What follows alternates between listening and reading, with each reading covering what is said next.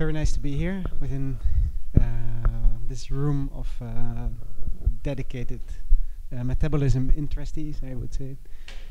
Your information is correct about my position, but that was in the past. Like I think for the last 3 years, I'm not involved in that research program anymore, but I'm actually continuing it at TU Delft in the Netherlands. My name is Jongert. I'm one of the founders of Superuse Studios, which started off as an architecture firm in 1997 and developed into a firm that much more started producing many more types of services that went beyond architecture. I think a little bit the same that happened to fabric in that way. If I just make one statement about Superuse Studios, is that we try to create as much as possible value from what is already there. So we like a lot designers that try to invent new designs and new techniques for the future, but we actually think it's important to do with what is already available and create the biggest value with that. And the designs that we're making and the tools are mainly focused on that. Why urban metabolism is relevant in this is because it offers a good tool to understand our environment. And I must say that as trained as an architect, one of the blank spots I had was the economy. Like what is money doing? It was more like something that in the end would minimize your impact than increase it. So I tried to make a very simple overview of the history of economy from our perspective. If you're looking at it from the point of flows, and also like how we see that our environment is changing, because that's to answer maybe what the relevance of metabolism is it gives us tools to behave in the new rapidly changing environment that we live in. So just to give a brief insight, the linear economy, which emerged after the industrialization, that was has been very effective for many decades. How it works is, as a consumer, you pay very little for all the stages when you buy a product, and in the ideal situation, you don't pay anything for the waste that is produced. Someone else will solve it, or something else will solve it for you. Well, in the 70s, of course, we got the green economy. Every step in the chain tried to improve its processes, polluting less and less. Of course, you have to pay a little bit more for all these for the products. Plus, you have to pay either in taxes or in fees for the waste that is being treated in a better way. Kind of hidden cost in this is that you also need to pay for all the certificates and the mechanisms that need to control whether all these processes work like they are promised. So it's a better approach, but obviously much more expensive. I think it's something we're experiencing right now. Then, of course, we are, I think, aware of the current development into a more circular economy, where I think most of the focus is based on closed loop systems, where actually companies bind together and make chains that circulate the resources that are available. Maybe the biggest change in this is that the value of a waste is not, you don't have to pay for it in the ideal situation, but you receive money for the waste that is produced. In a very ideal situation, you don't need to extract any resources anymore because you have infinite loops of resources. Who is really controlling this is not yet decided, and whether it's a very solid system that is able to deal with interruptions, like if one goes bankrupt, how does this system behave over time? So another parallel development that we are seeing is a much more dynamic one, more the peer-to-peer approach, where value is not created in a closed loop, but actually is created in the very complex system of the whole chain, and whoever is able to add the biggest value on a certain flow of material, either as a resource or as a waste, he will be able to start creating that and build a business upon it. And one of the examples that gives a name to this type is the blue economy that we see emerging and see many companies developing from this principle. This is how we think the society and the economy of the society will change to the future, much more into a dynamic environment where you actually on a day-to-day basis will decide how flows and processes will happen, and because of this you need an overview to know what's going on. And to make this very concrete, I take one of the to me the most favorite blue economy examples. We were not involved in this as an office, but I like the example very much because it very much shows the kind of problems that we're running into, either large scale or small scale, in for instance, an environment like Sardinia, where at some point the oil flow stopped because of the revolution that took place in Libya. Eni was owning this oil refinery. It decided to close it down. It had an empty, derelict, huge plant. It had a soil that was contaminated, which was estimated to cost around 1 billion euros. 8,000 employees unemployed, and of course on an island this generates a lot of secondary going down of the economy, because people don't spend less and the economy of the island is declining. So this is a kind of multiple problems that occur and we see around us happening a lot. And this inspired the company Novamont, a bioplastics company, to actually come up with a proposal to redevelop this factory into a bioplastics plant. Actually, the biggest part of the plant could be reused because the process is more or less the same.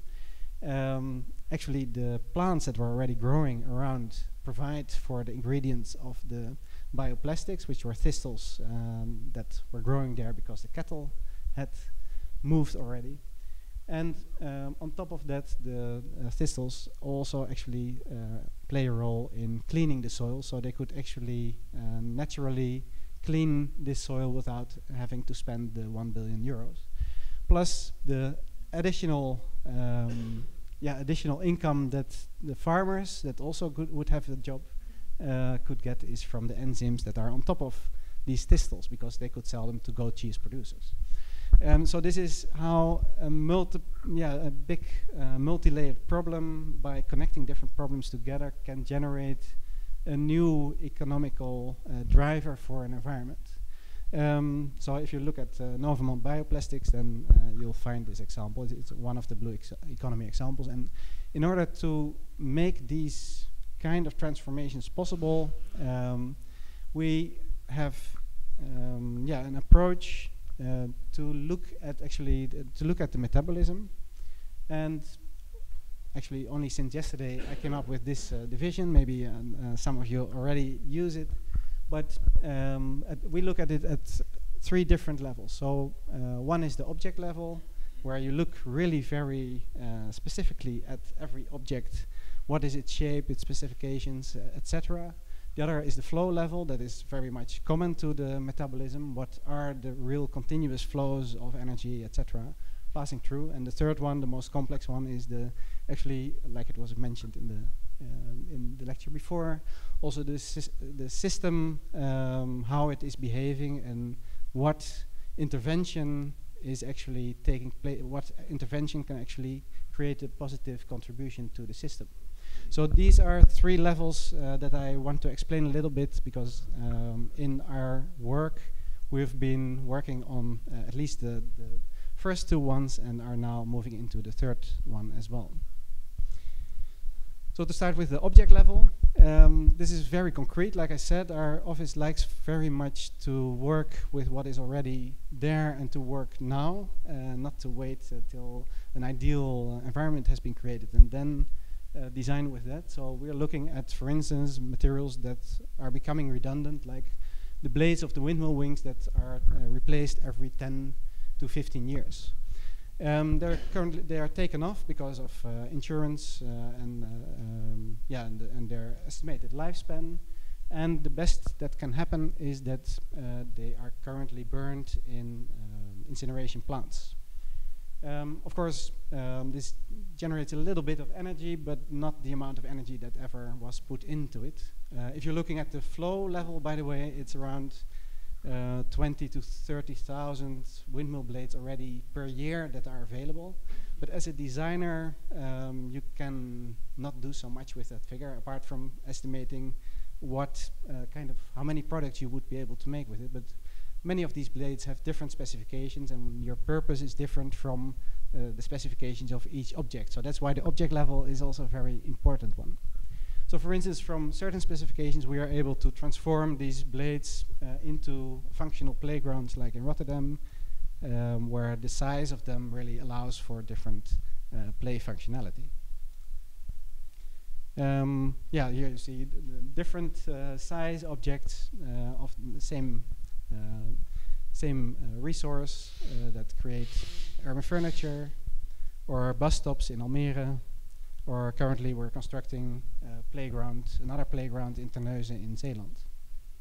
It's now, I think it's about to be finished this week. So that's what's possible with knowing enough about the individual objects. Another example, and where we are really already able to create value in the whole chain, is this example where a truck factory in the south of the Netherlands produces waste steel. It currently gets 25 cents from the waste collector. It's melted and then turned into new steel. We actually change the process, or we have a collaboration with the waste collector to collect this material, and we pay double the price to the company that produces the waste. And it's not just that, but we earn something from the design or the trade that is taking place. The Verganselwinkel is earning a little bit more because they're not waste collector anymore, but they're suddenly supplier to a building, a site.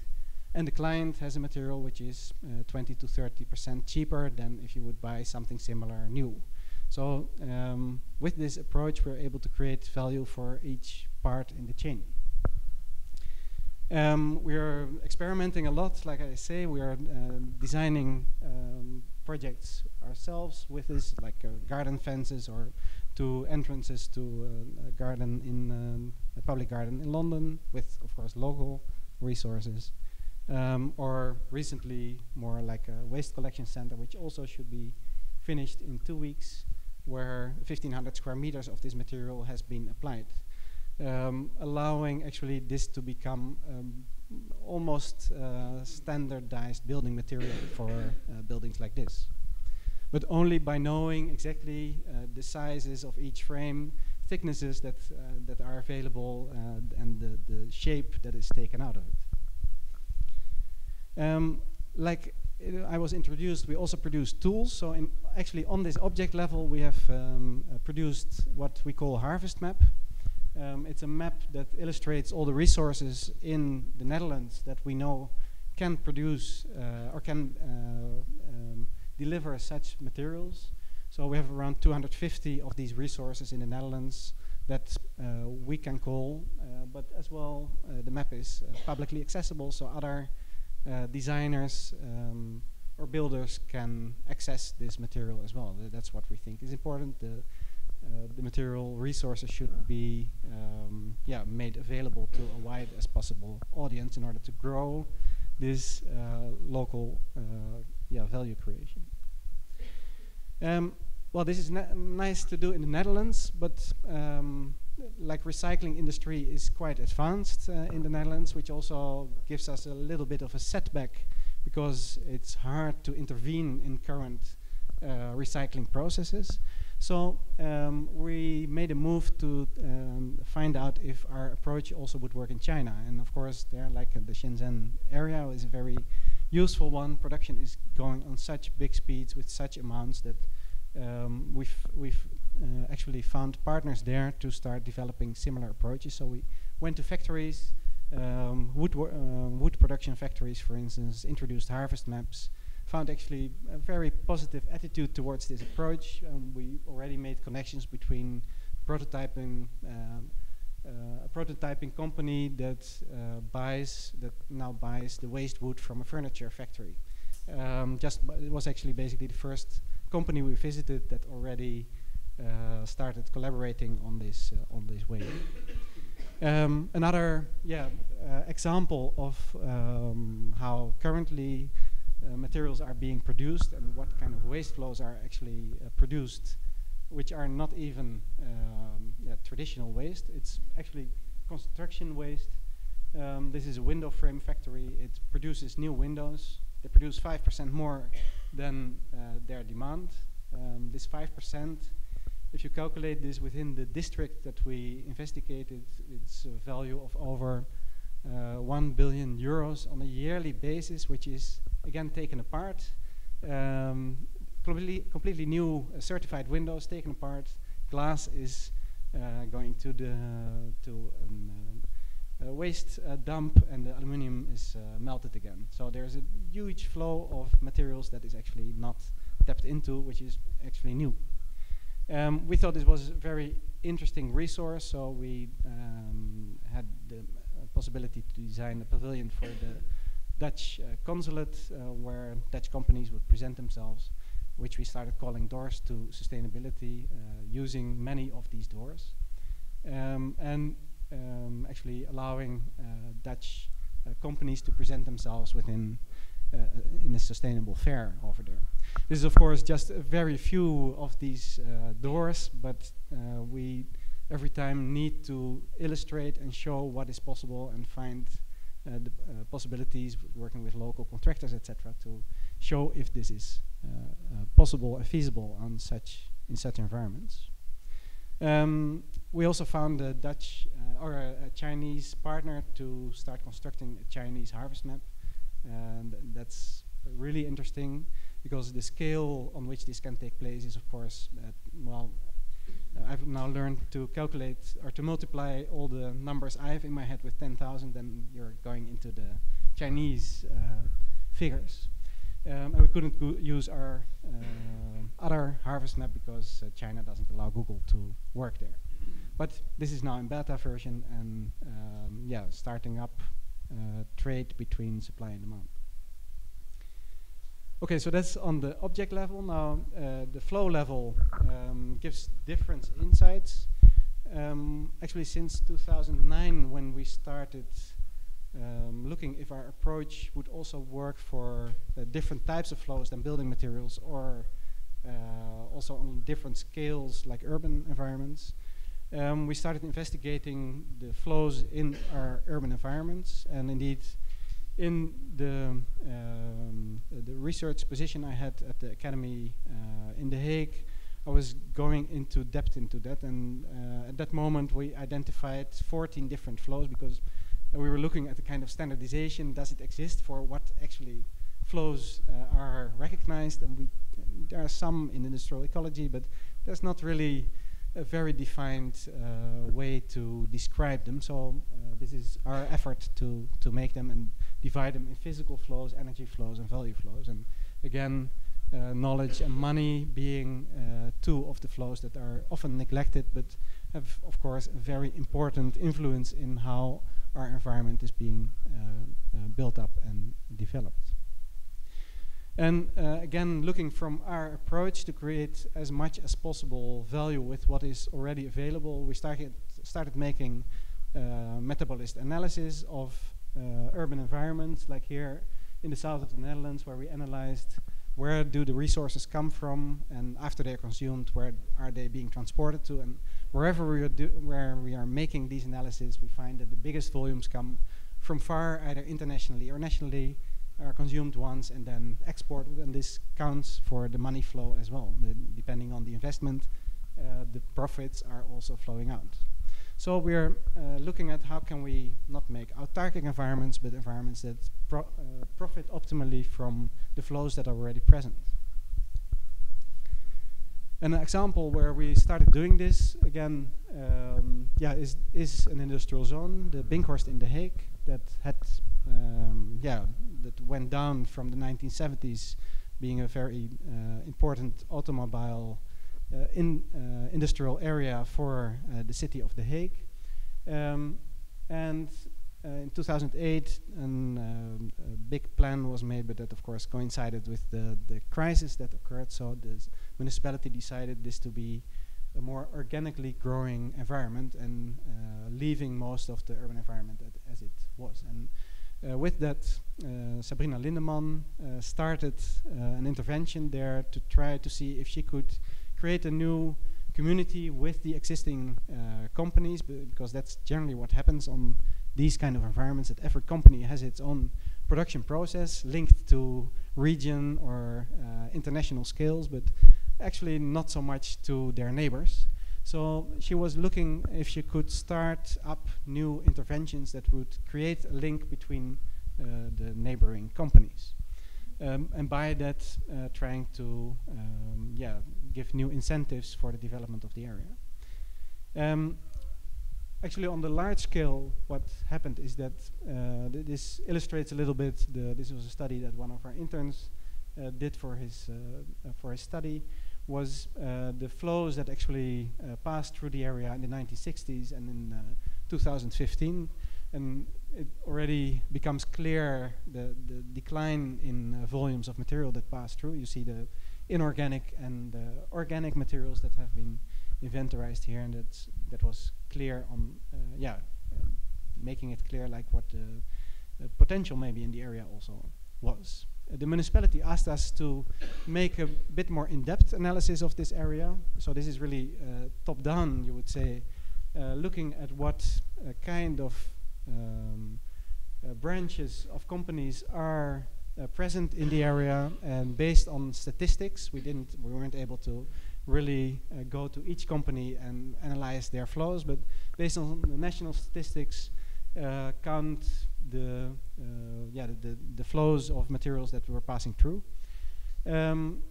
Again, showing the inorganic and organic material on the left, the resources on the right, the tons of products, and the waste flows on the bottom. For the 5 biggest ones, we made a little bit further analysis, like for instance in the CO2 emissions that come with them. So the resources, of course, have the biggest CO2 emissions on the left, and some actually the CO2 emissions that the waste generates or actually returns because of the recycling process. So this gave us a top 3 of bad performers in the area. The same we did for the economical value of the material.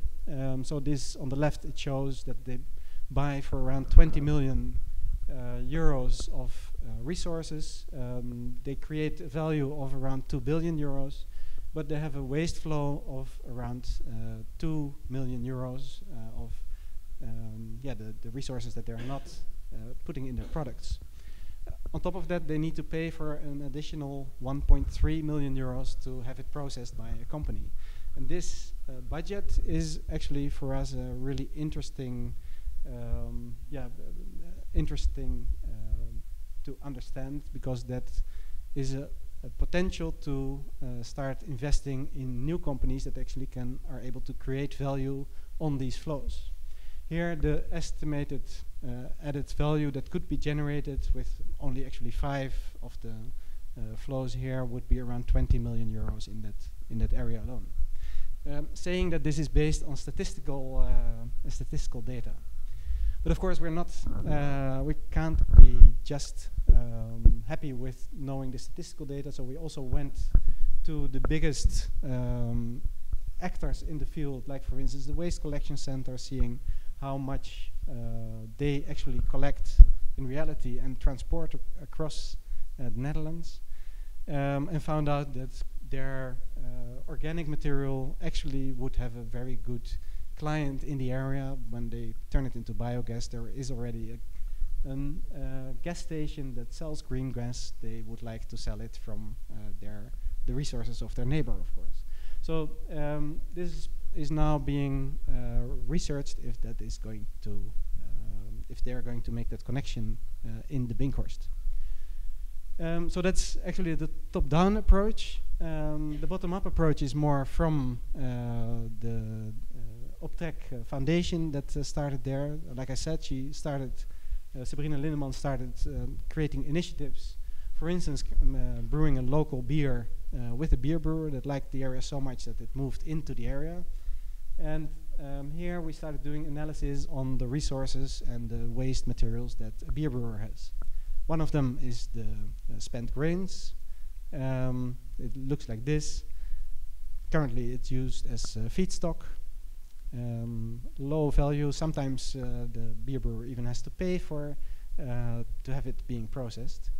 But we found a bakery that could actually use this as his ingredients instead of the grains, and could actually save 15% of the ingredients that he would otherwise use. And he generally pays €2 per kilo for those ingredients. So this niche is actually a possible new business model for either one of them or a company that moves in between.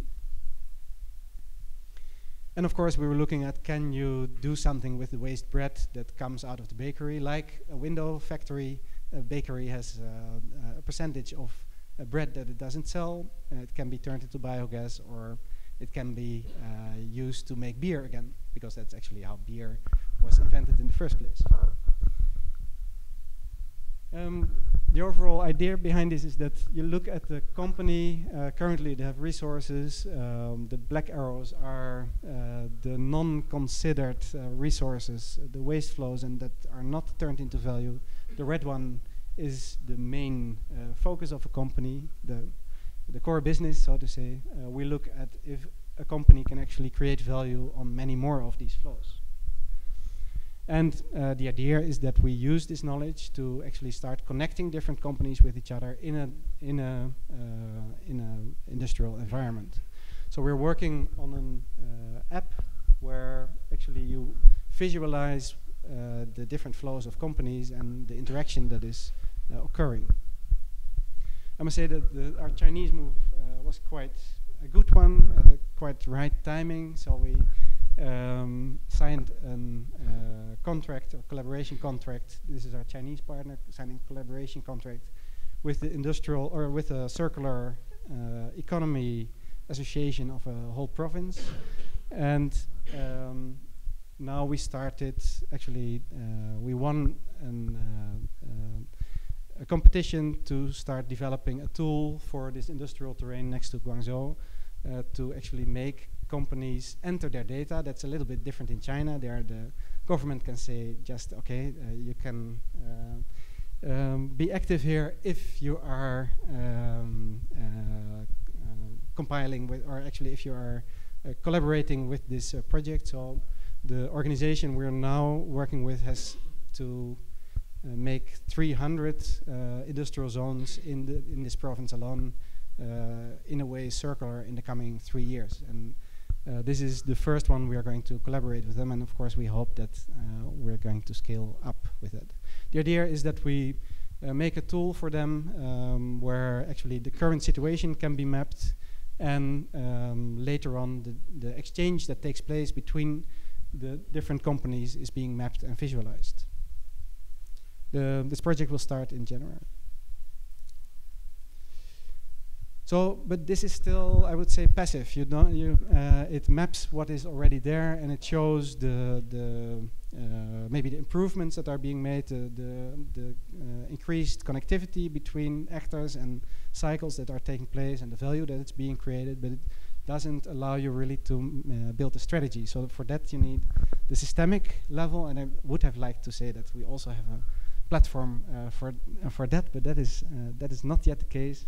We have been working for some time with Accept, another Rotterdam-Utrecht-based company, to develop something that we call Simoto at the moment, where actually you're able to build a system environment and actually test different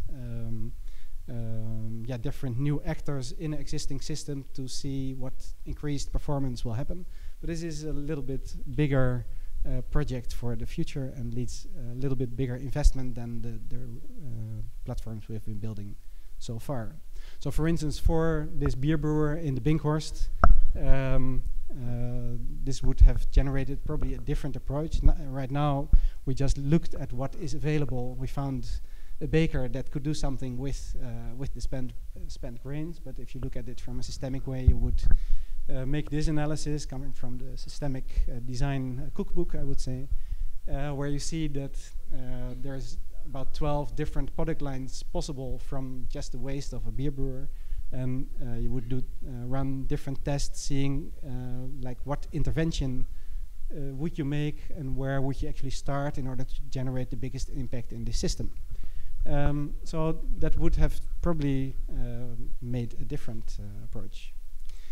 To illustrate a development that we see popping up at many different points in the globe is the new economy growing on the waste of coffee. Also after oil, one of the top 10 flows being transported around the globe. It's a typical typical resource that only where only 0.2% of the total biomass that's needed generates the final value, and all the other 99.8% is actually wasted in the process. So that's also economically there's a big potential in generating new value with the waste flows that occur in this process. Again, what happens with the remains of a coffee machine like this is that it ends up in waste incineration, at least in the Netherlands. And actually there is a value in it, but that value is not taken. Even more, you need to pay for processing the waste, either by municipal taxes or by private costs.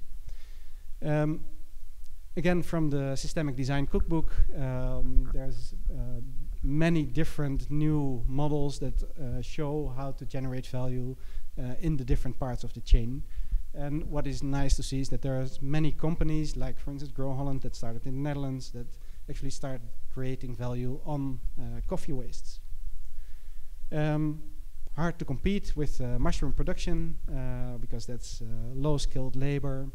Large scale, if you want to start up a company, it's not possible. So you see, this is what I mean by dynamic development. It's not a business model that someone thought, okay, I'm going to produce this much and this is going to be my product, but actually on the way they find out different products and services that start to generate value for a company. One of them is Rotterdam, from Rotterdam, that actually at this moment have around 6 different services and products and byproducts from the growing of mushrooms on the coffee waste, where the actual mushrooms don't create the revenues, but for instance, again, enzymes or lubricants that come from it. In order to make this knowledge systemic, because that's also what we are looking at, is we create analysis like this. So from a mushroom on coffee waste producer, we create a kind of puzzle piece that illustrates the typical flows of such an actor. And this we see as an important building block for more systemic environment, because the more of these building blocks you have, the better you can actually connect different actors to each other. Also, as well, mushroom producer has CO2 emissions, it has waste heat, other products that are maybe not used. By knowing that, you can actually find another building block that connects to it and needs these resources. Like I said, we don't have a platform that is able to support the systemic modeling of this yet, but we collect the knowledge and have a platform called Cyclifier, because we start calling these actors cyclifiers that document many of these examples. It's again an open source platform where around 120 of these cases are documented with the different flows that are are designed to create value. Maybe I skip this one for the moment. It's another example where I also want to show how actually the flow models can help you take decisions over time for different layers. But maybe to show a little bit of illustrations, again, in China, a lot of knowledge on this already has been built up. One of our students from The Hague actually came up with this example where what you just saw was a landscape that produces silk, produces sugar, pig meat, fish, all in one system. It's already over 100 years old, this system. But what you see is that because they're not connecting anymore to the current industrial environment, it's a kind of isolated processes. Many of these don't generate enough value anymore, and they're transformed into either industrial zones with monofunction or into housing. So I think the approach of understanding the flows that are already present might help using this approach in actually adapting such an environment into higher value. Well, and to close off, one of the bigger projects we're currently working on that is actually, for us a big test case on many of the different things I've been showing before. And that's also, like why are we doing this, is to be able to test it in environments like this. This is the Tropicana swimming pool next to the Maas in the center of Rotterdam. It was derelict for a couple of years, 12,500 square meters. Rotterdam, the company I just showed to you, they already started producing their mushrooms there, and last year, exactly 1 year ago, we found the investor that bought the building and actually allows this to become a blue economy hub. So the idea is that this is and actually what it's being transformed in at the moment is a hub for companies that are based on this blue economy and that actually are able to make new innovation in this way.